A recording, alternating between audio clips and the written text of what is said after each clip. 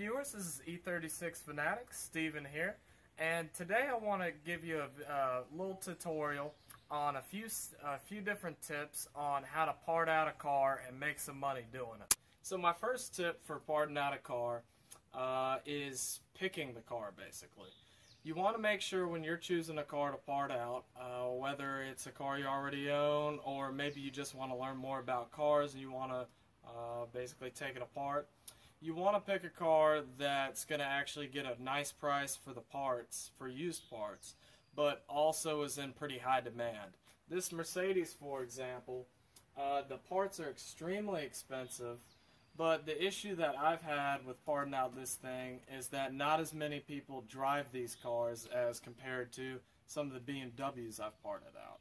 Now, I've parted out BMWs, specifically the E36 series, and I tell you, you get a good price for the used parts, and they're extremely popular cars among enthusiasts. This makes it a lot better to part out these kind of cars versus something like a Mercedes-Benz, which is going to be driven by a lot less people.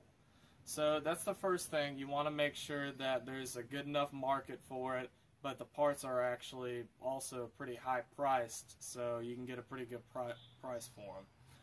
Ways to look that up and research it out would be on eBay, Craigslist. Just check out the completed listings on eBay, how frequently people are selling those parts, how frequently they're sold, and then just do a little Google search on, how common the car is that you're looking at. And that brings me on to my second tip, and this is using eBay and Craigslist for selling parts and such.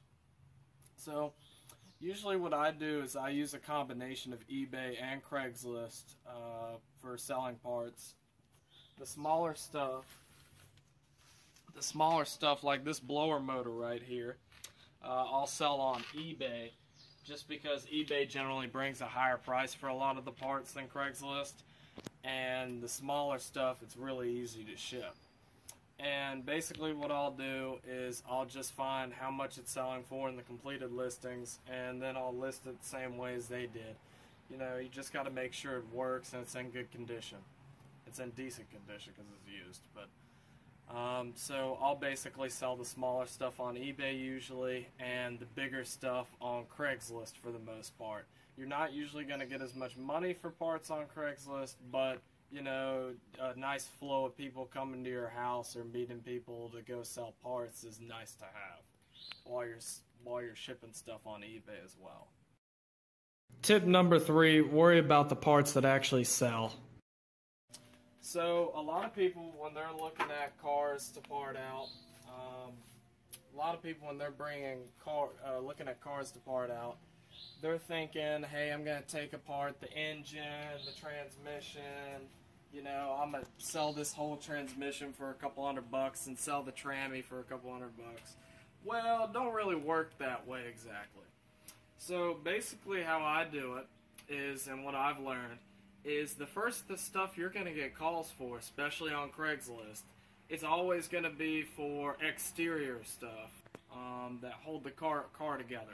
Basically the fenders, the hood, the doors even, and stuff like that. Those are the first thing that, and the bumpers, especially the bumpers. The rear, the front bumper, everything. That's the first stuff I sold off this car. That was my first. I made a grand really quick just selling the hood, the fenders, and the bumpers. Real quick, just within a week or two I sold that off. So, and why that is because a bunch of people, when they're calling you, they've probably got front end damage, or, they've hit a car, they've hit a deer, especially around here, you got deer everywhere, and they don't want to buy it straight from, they don't want to buy a new piece for $1,000 to $2,000 a piece for a fender or a bumper. What they want to do is they want to just get a used part. Well, if you're looking at something like a Mercedes or a BMW, not a lot of the junkyards have those around this area. So when I post this on Craigslist, a lot of people see that and come to me to buy the parts. So that's really nice. So, your exterior parts, your fenders, your bumpers, you're going to want to make sure, if you're looking to buy a car to part out, you're going to want to make sure that those are in decent enough condition. Doesn't matter about the paint or anything. Almost always they're going to paint it anyways. But you want to make sure that physically they're in decent condition, not any dents or anything like that. So then that brings me to a couple other parts that I usually get called for that are really worth pulling. And that's stuff with anything with the AC system. Those pumps, those regulators that deal with the ACs, very frequently bought. The steering wheel, the steering airbag, really. The shifter assemblies, I always sell that really quick. Everybody wants that a shifter assembly because they can be $1,000 to $2,000 for a new part, and I'll sell for like $100, $200, and that's it. So a lot of these interior trim pieces, you can see here that I've taken basically everything off. I took the doors off, the rear view mirrors. There's just a lot of different stuff that you can part out and sell off of a car. The only thing is you just want to make sure that it's worth your time to take these parts out. So what I'll do, check on eBay, see what parts are selling, what parts you want to actually take the time out to remove and post on eBay and Craigslist. Tip number 4, you're parting out the car, not repairing it. Tear through whatever you need to tear through as long as it's not worth any money. I've cut so many wires on this project. I've cut so much metal and rubber hoses. If it's in your way, go ahead and just cut right through. You don't have to be gentle with it because you're just parting this car out. I had a guy come here and he wanted this and this part of the frame, and he just sawed right through it and took it away with him. He's a welder and took that right away with him. So, normally with a car when you're making repairs, you want to be as gentle as possible so you don't make any more, you don't hurt the car anymore, have to repair anything else. Well, when you're parting out something, you don't care about what's broken, what's not, as long as it's not the part you're selling. So I just cut right through everything that's in your way, basically. Tip number 5, safety, safety, safety.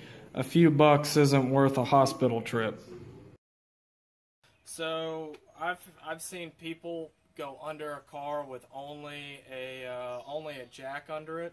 Don't ever do that when doing a parts car or any other car, really. But what I do when I'm starting out parting a car is the first thing I do is I jack it up, take the tires off, and I put wood blocks around the whole thing, wood and concrete, and I double and triple up on it because I've had friends that have been injured by cars that have fallen, that have collapsed, so I don't take any chances with it.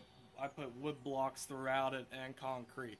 So just make sure you do that when you're going under the car. Jack it up high enough so you got plenty of space under there, because I'm sure you're going to be, if you're parting out a car and trying to pull the differential, the trammy, and some other parts, you're going to be under there for a long time. So just make sure that you've got it well jacked up and plenty of blocks under it. The second thing about safety is, and I can never stress this enough, dealing with Freon. So not a lot of people who work on cars, they usually don't. A lot of people won't mess with Freon because it can be very dangerous. That's because it's extremely cold and they can give you immediate frostbite if you get touched by it. But just make sure either have a because the issue is these AC parts, they're worth quite a bit of money. The condenser, the compressor, the blower motor that I just showed you, that I just pulled, they're worth a lot of money used. So you want those parts, but you don't want to mess with the Freon really unless you have an evacuator. So if you have an evacuator, great, you know how to evacuate the Freon, get it out of the system so you can remove these parts. If not, I've seen a couple videos on people making their own makeshift evacuators. If you want to do that. If not, I would suggest just calling a professional. A lot of them will do it for free because Freon's worth quite a bit of money. So a lot of people will evacuate the system for free just to get it out of there.